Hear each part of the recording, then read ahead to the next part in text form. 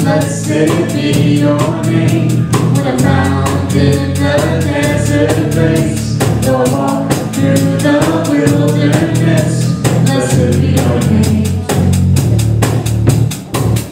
And blessing you pour out, I'll turn back to praise.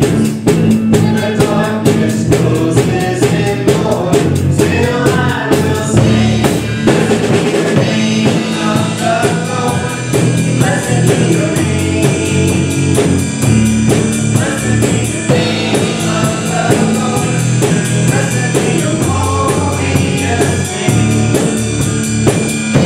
Blessed be your name. When the sun is shining down on me, when the world's all as it should be, blessed be your name. Blessed be your name. On the road marked with suffering, the pain and the offering, blessed be your name. Every blessing you pour out, I'll turn back to praise. When the darkness closes in, Lord, still I will sing. Blessed be the name of the Lord. Blessed be your name. Blessed be the name of the Lord. Blessed be your glorious name. Blessed be the name of the Lord.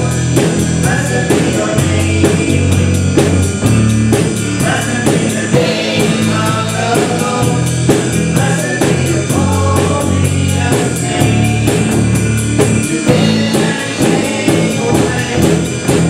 You hear and take away.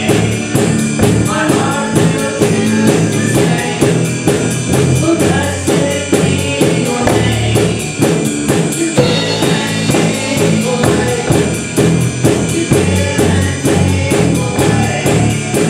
My heart will choose to say, oh, blessed be your name.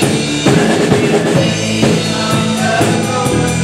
Blessed be your name. Blessed be the name of the Lord. Blessed be your glorious name. Amen.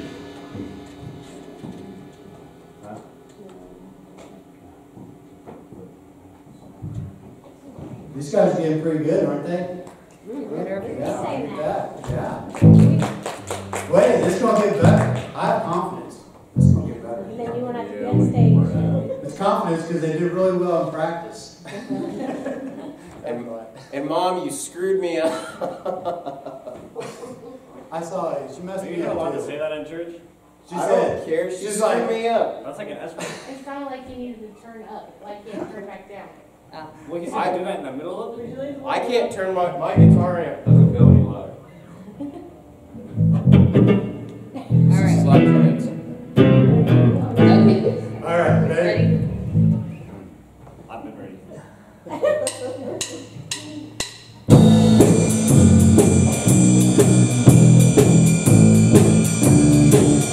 God sent His Son. They called Him Jesus. He came to love, heal and forgive.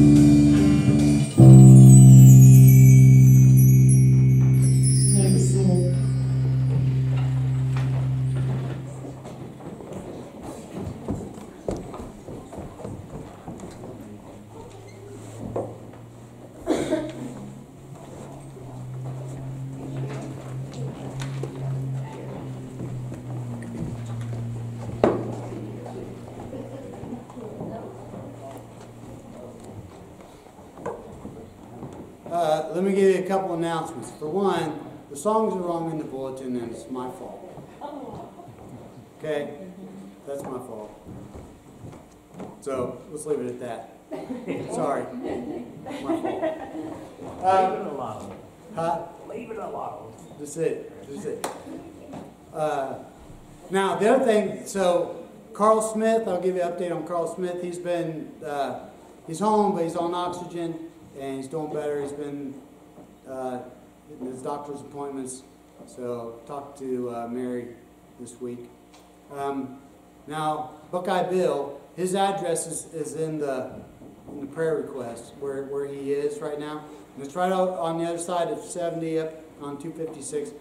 If you know where Joanne Fabrics is over there, it's across 256 from there. If you went out of that parking lot across 256, he's in Wesley Ridge.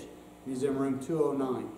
I went and saw him Monday, and I was very discouraged after seeing him. He's laying in bed. He couldn't talk very well, and it was heartbreaking.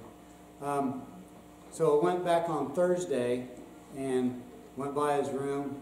The bed was made, and it was empty. I thought, oh no, what happened? Went on a little bit further, and he's sitting out in a wheelchair at the dining table eating with the other residents there. So I spent 45 minutes with him Thursday, and he was up the whole time in the chair talking to me. He was asked about everybody, and I'll have to tell you, he'll be mad at me if I don't. He misses all of you. He tells me every time he sees me, tell everybody I miss them so much. So if any of you, now, so what the plan is right now, Annette is hoping that he's going to be well enough next weekend to transport him down to Georgia. After Thursday, I thought it's possible because he did make an improvement from Monday to Thursday. If anybody can get to see him, just see him a little bit over there, I'm sure it would help him a lot, and he misses everyone. So he would love to see you. They're going to try to bring him to church next Sunday if they can. So that's the other thing. So be praying for that, and yeah.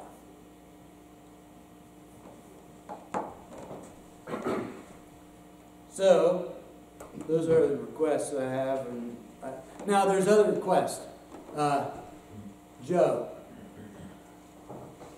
If anybody needs anything done with spring now, leaves, trim, gutters, cleaned out, whatever, let Brent know or me know or something. That way we can plan.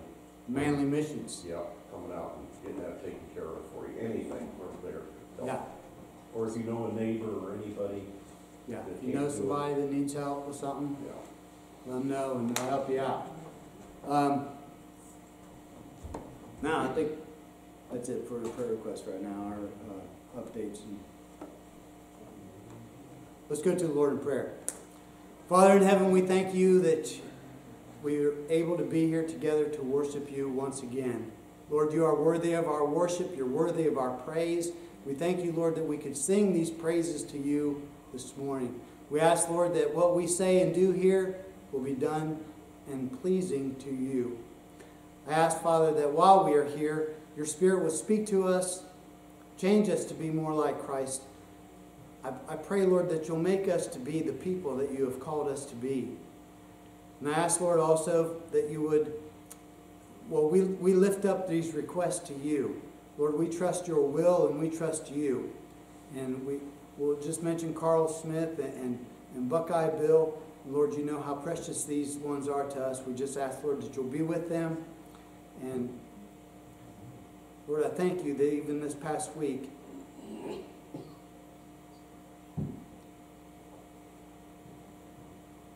Bill said, Jesus is always with me. I thank you for that, Lord. I thank you that he has that certainty in you. I ask, Lord, that you'll give each one of us that same certainty. We ask that you be with our leaders and those that are in authority over us in our nation and around the world. We ask, Lord, that your will would be done and you would give them wisdom and guidance to make the right decisions in all that they do. We lift up all those that are civil workers, and we just ask a special blessing on them. Keep them safe. And we just thank you for all these things and so many more. In Jesus' name, amen. Amen. Now, forgive each other. Now, this is one of those commandments of Christ. These are given as commands from Jesus. Jesus says in John 14:15, if you love me, you will keep my commandments. Forgive. Forgive. So I looked up the definition for forgiveness, or to forgive. To forgive is to cease to feel resentment against an offender. Why would we feel resentment towards somebody? And what would constitute someone being an offender? I'm the type of person that thinks about this stuff. Like, why would a person need forgiveness? And why would a person forgive someone else? You know, these things that's not natural. If somebody wrongs you, you want to get them back. That's natural. To forgive, that's not really natural. You know what I mean? So what is it that causes us to have this? Because we have an expectation of how we're supposed to be treated, right? And if somebody doesn't treat us that way, then we're the one that's offended. Where do we get this thought of what you should do and what you shouldn't do? See, this is what I really have a problem with, those people that are godless. They're atheists. They say that they're atheists. And I wonder, where do you get your moral compass from? Where do you get that? How do you know what's right and wrong? How do you know when to not offend someone else? Now, in sociology and psychology and stuff, they kind of try to come up with these things. Why this stuff happens. Why? Because this would have evolved. Because, you know, everything was nothing, and then all of a sudden it was magic. It appeared and evolved into what we have. How would forgiveness evolve? I don't think it would work. It can't evolve. This has to be something that's built into the plan here, or, you know, with us. So if someone doesn't behave or doesn't treat us the way that we expect, what can we do? Well, before I go on to that, one more thing. When it comes to being right or wrong, or what is morally right and wrong, one of the interesting things that they have found out is that you know, the tribes in Africa, the deepest parts of Africa, that have never been in contact with civilization, and as far as we know, yet in those tribes, it's wrong to sleep with another man's wife. You know that? It's wrong to take something that belongs to someone else. Now, how did they know that? That's ingrained in us. God is. Now, that was a different sermon a couple weeks ago. You remember that? Talked about how we're created in the image of God. Mm-hmm. So, but here we are. When somebody does us wrong, what can we do? You can shun them, not talk to them, right? If they offended you and they also broke the law, the civil laws, then you just let the government deal with them, right? Or we can forgive them and welcome them back into our friendship or fellowship, right? Jesus, from the cross, said, Father, forgive them because they do not know what they are doing. Those were the ones that were crucifying him. He said, forgive them, for they know not what they're doing. Now, John MacArthur says, now, Jesus didn't eliminate their need for repentance and forgiving them for that one deed. But they still needed to repent. They'll still need to turn to God for salvation. But Jesus said, forgive them. They thought they were doing the right thing when they were crucifying Jesus. Forgive them for this. But going back to what MacArthur said, it didn't cancel their need for forgiveness from the Lord. And think about this also. The people crucifying him didn't ask for forgiveness. But Jesus said, forgive them. That's just I want to point that out there. Interesting, right? So, forgiving and forgiveness. According to Jesus, if you want to be forgiven, you need to be forgiving. Hear that? If you want to be forgiven, you need to be forgiving. Now, and that's not from Buddha or Karma or anybody else. That's from Jesus. And this is what he says in Luke 6, 37 and 38. Do not judge, and you will not be judged. Do not condemn, and you will not be condemned. Forgive, and you will be forgiven. Give, and it will be given to you. A good measure, pressed down, shaken together, and running over, will be poured into your lap. With the measure you use, it will be measured back to you. So, for the record, forgive and you will be forgiven. That forgive right there is a command. Jesus has given that as a command. Forgive and you will be forgiven. Now, I included verse 38 because I wanted you to see it. Jesus makes a point.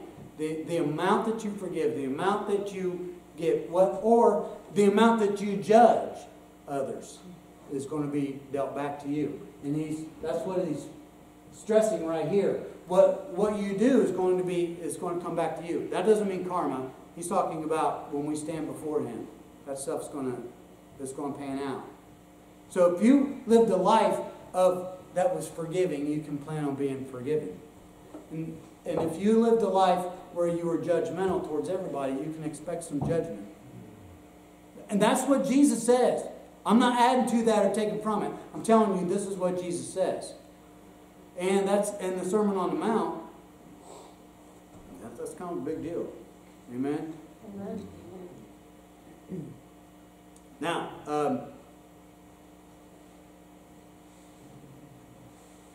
let me make another. I want to make sure I got this clear. Because the amount that you forgive coincides with how you are forgiven, but that doesn't mean a loss of salvation. I mean you're going to lose your salvation, all right? But the thing is, I need forgiveness every day, right? We need forgiveness every day. We mess up a lot, and when we mess up, we need forgiveness. How's God going to show me that forgiveness each day if I'm not willing to forgive others each day? Does that make sense? Now, a guy tells me, I forgave him, but I'm never going to talk to him again. Well, how much did you really forgive him? Oh, forgive me, I have to turn down my phone.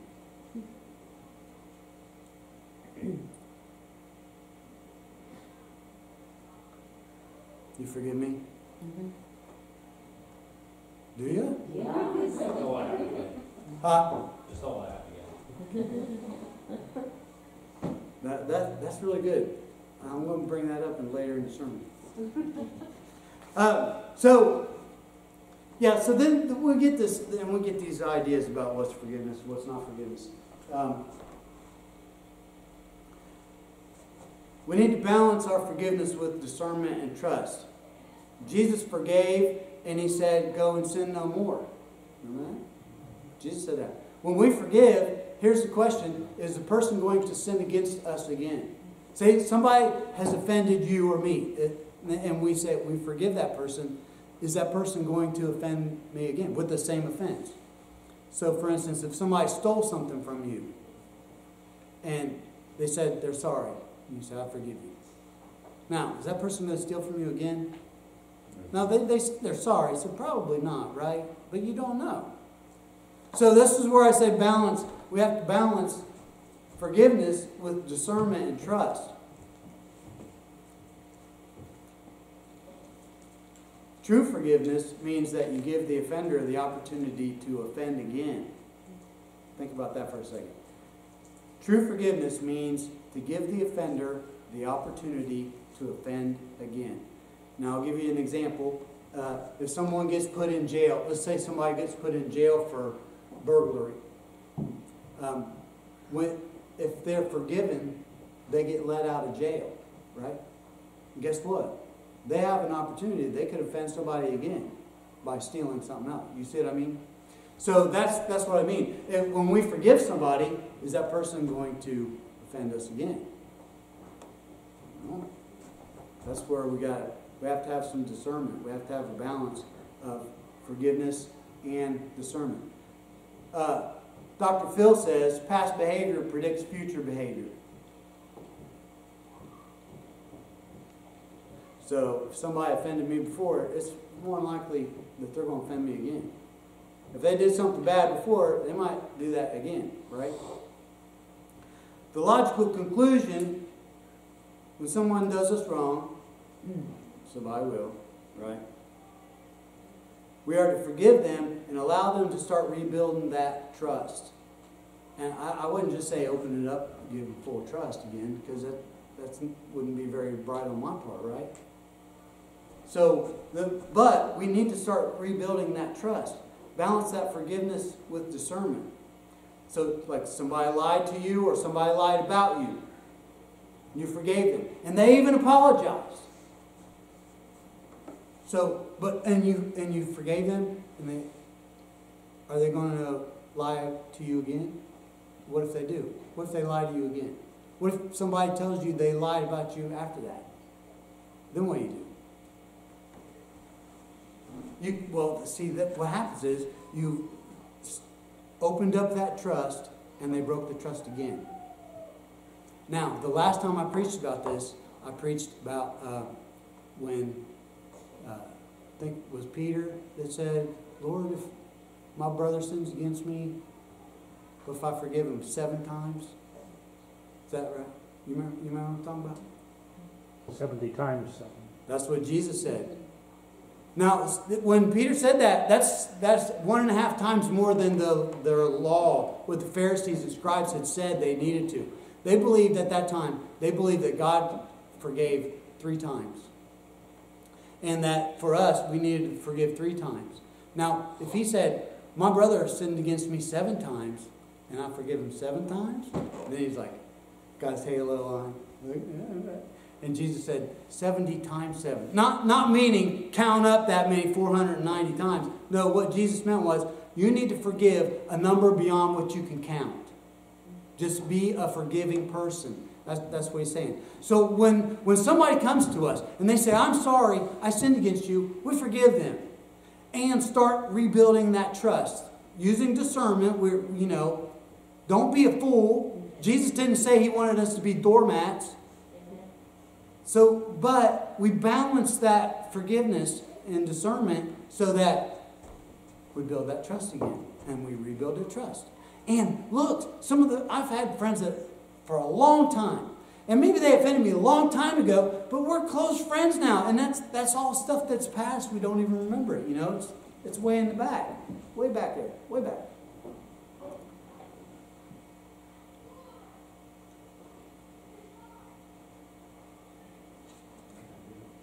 Now, that's enough of that. I have to make sure. Sometimes I have marks here where I'm supposed to hit my buttons, and I think I missed a button. I just want to make sure I didn't miss a button.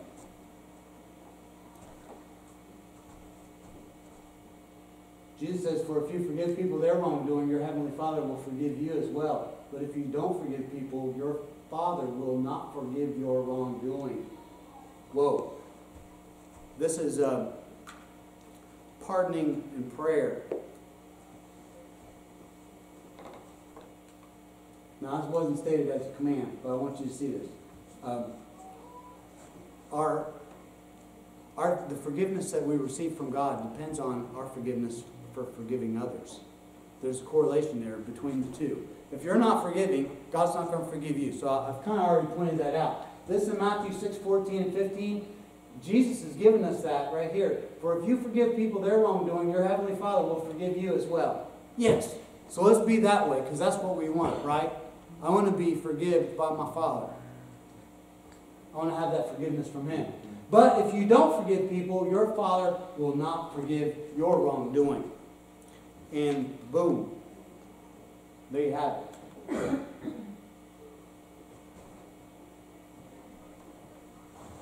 In Mark 11, verses 22 to 25, because the other thing about the forgiveness, our forgiving others has to do with our prayer life. How well are your prayers being answered? Does it seem like God's not listening to you? If it seems like you're praying and you're just praying to the walls, then check your forgiveness. Are you forgiving others? Because there is a correlation between those also. Your prayers aren't heard so well if you're not forgiving to others. And that's not me saying it again. This is Jesus. Jesus says it in Mark 11, 22 to 25. Listen.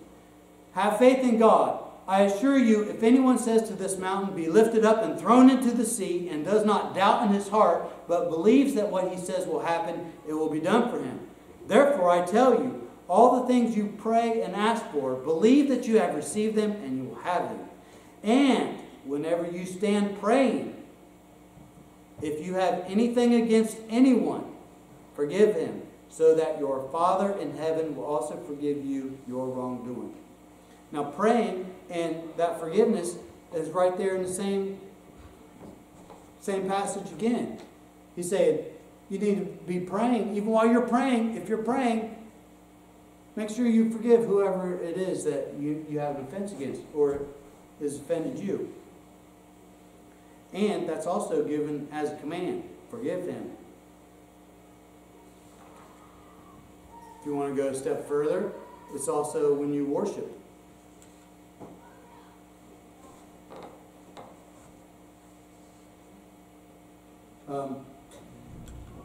I like to think it's like a cell phone. You ever get bad connection on a cell phone? You know, so sound like that. Hello? Whenever you stand praying, if you have anything against anyone, forgive him, so that your Heavenly Father will also forgive your wrongdoing. Also in worship,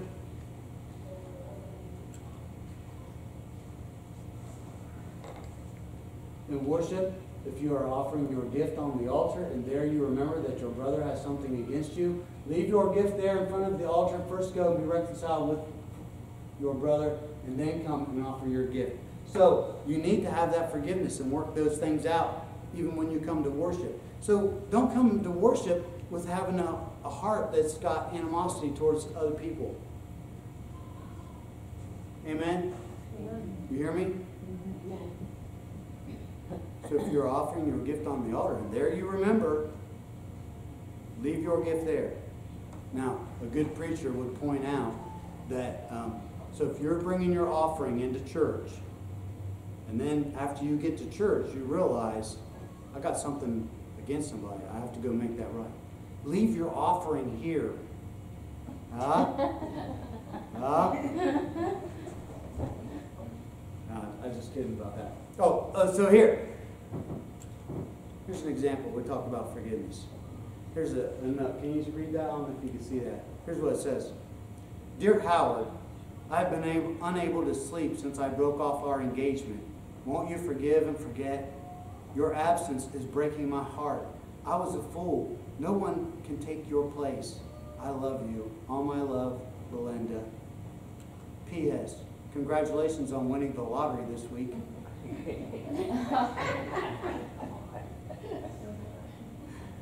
Now, don't act like you guys are innocent and none of you have needed forgiveness from someone.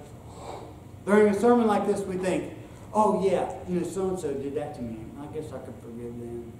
So-and-so did, oh yeah, I guess I could forgive them. Okay, now wait. Now what about you? Is there somebody needs to forgive you for something that you did? That's what, whoa, wait. Oh, we weren't thinking about that.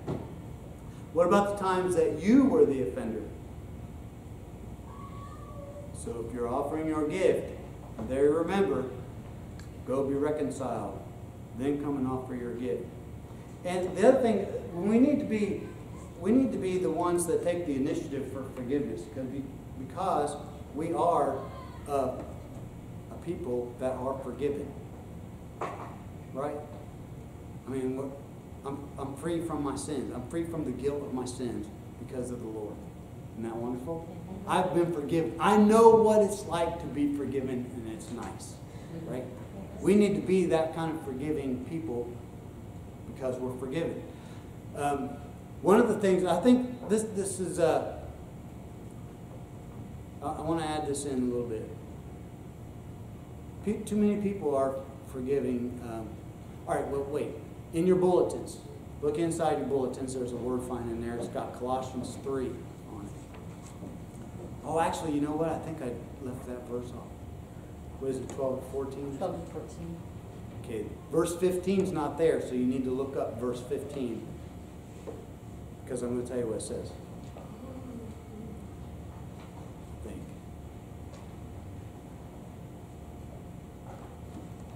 Let me see if it's that passage.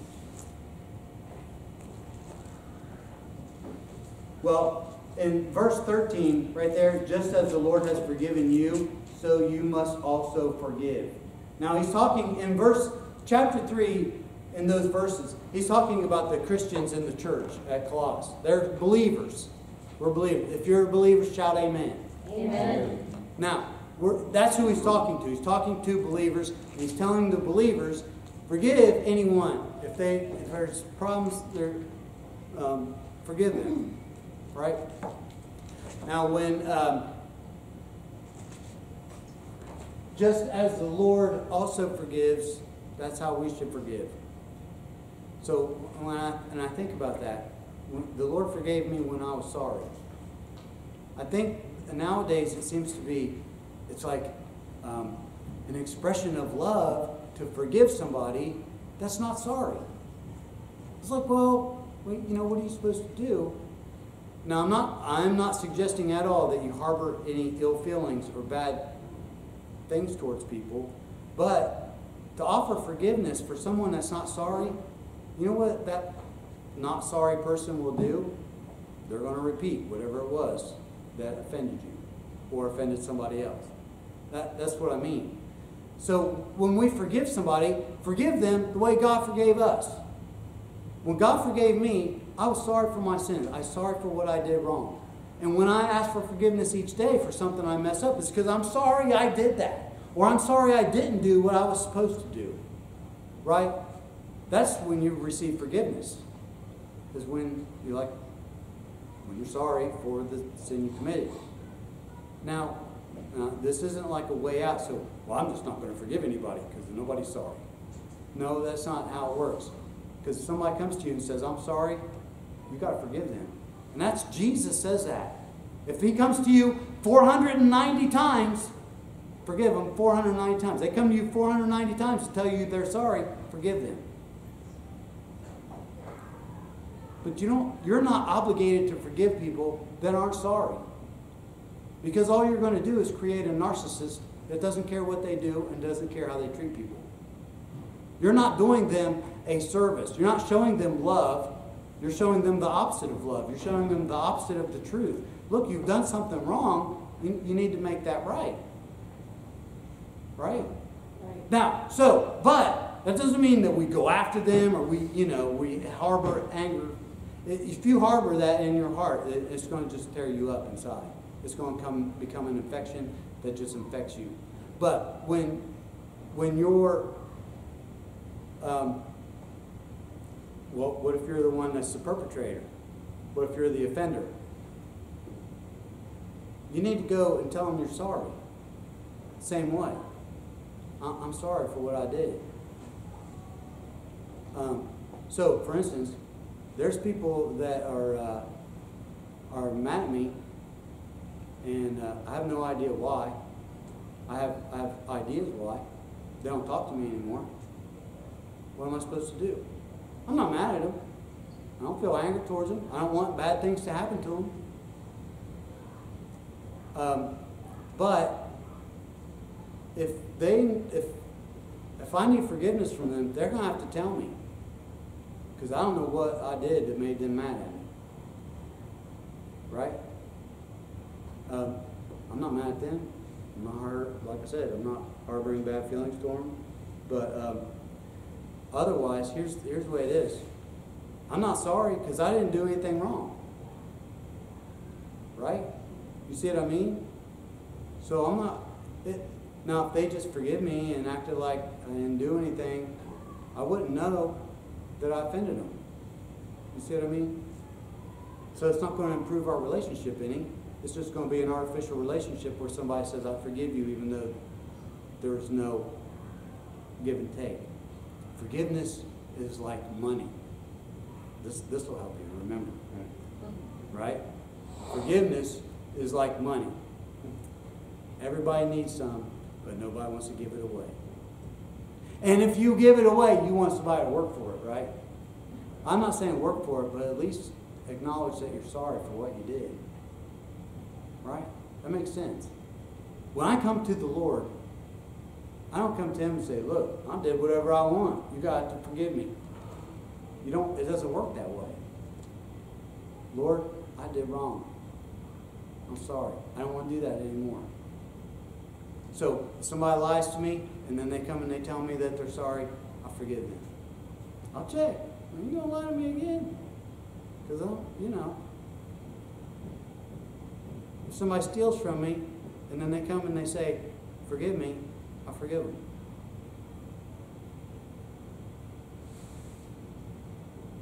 And they'll hide my valuables.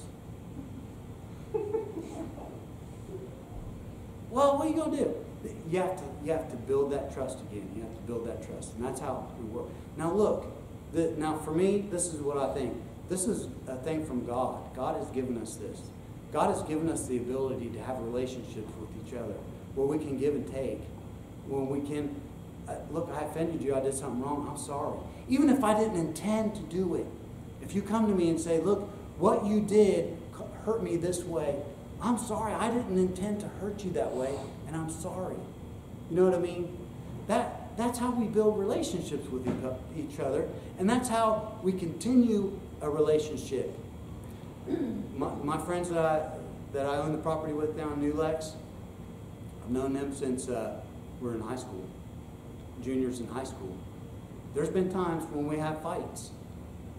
We bicker about things. But you know what? We'll work it out, and we don't harbor bad feelings. We don't keep bringing up what somebody did 20 years ago. But instead, we still have a good, strong relationship because when things did happen, we made it right. Look, you all know that, right? Amen? Amen. So, God tells us to forgive. And we need to be a forgiving people. And before we can do that, we need to make sure that we're right with Him. And then before we're right with Him, be reminded of if you're not right with somebody else. We need to get those things right all the way around. Lord, in prayer. Father in heaven, we thank you that you give us a way that we can come to you for forgiveness. We can repent, and you even tell us in your word, if we confess our sins, you are faithful and righteous to forgive us of our sins and to cleanse us from all unrighteousness. Lord, I pray that you'll help us to be the forgiving people that you tell us we need to be. Help us to follow your commands and be forgiving. I pray, Lord, that we'll help in our relationships. Our relationships will grow stronger because of the trust that we rebuild with the people around us. And Lord, it's because you are the one that inspired us to be forgiven and to be forgiving. And I pray that you'll work on each one of us. If there's something, even while your Spirit speaks to our hearts right now, if there's somebody in our lives that we know that we need to be reconciled with, I pray, Lord, that you'll reveal that to us now. Remind us of that person. And I pray, Father, also that you'll give us a little insight how we can rebuild that relationship. Lord, you are the author of salvation and the author of forgiveness. And I pray, Lord, that you'll help us to be forgiving people. In Jesus' name, amen. Now, we're going to sing just a couple verses of Just As I Am. If you'd stand with me. And during this time, I'd like for you to pray and ask the Lord if there's anything that you could do better in your heart. Wait, before we do that, did you find that verse? Yeah, I do. Colossians 3:15.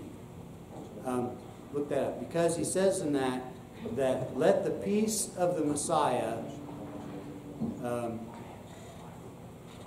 Which is also called in one body. Control your hearts and be thankful. Right. Wait, read it again. Listen now. Listen.